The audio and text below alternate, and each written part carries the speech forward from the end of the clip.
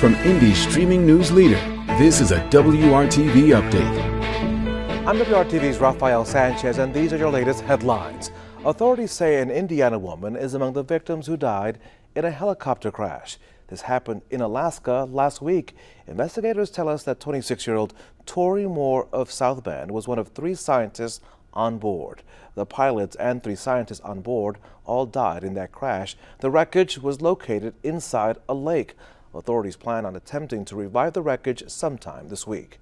Broad Ripple businesses say it's been quieter and safer after safety upgrades were launched 3 weeks ago. Right now, businesses have to close by 1 in the morning, and barricades block a former troubled parking lot.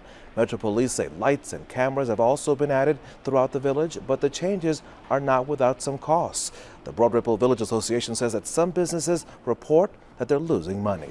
Drivers on the Purdue University campus in West Lafayette will need to slow down their rolls starting next month. University officials say they're lowering speed limits on a number of streets. We have a list of those specific streets, seeing those changes right on our website at WRTV.com. Officials with Purdue and West Lafayette say the lower speed limits will lead, they hope, to safer spaces for pedestrians. Those new rules are set to go into effect by August. Let's check your forecast on this Monday morning. Todd Clausen, what do you see out there? Yeah, it's going to be a warm day for us here, Raphael's. Temperatures climbing into the upper 80s. Some of you could touch 90 degrees. If you don't do it today, you will in the coming days. There's a marginal risk for severe storms out there. Muncie to Indy down towards Bloomington. Our storm chances today, after we had some storms earlier this morning, but most of the daytime hours will be dry.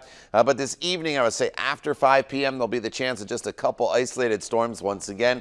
That severe risk is out there for the potential for some damaging wind. Tomorrow we're looking at temperatures a little bit closer to 90 degrees, and then the rest of the week will be in the 90s, with Friday, Raphael, potentially being the hottest day near 95 degrees. Todd, thank you for that. For the latest weather conditions and the stories that you need to know, please download the WRTV mobile app.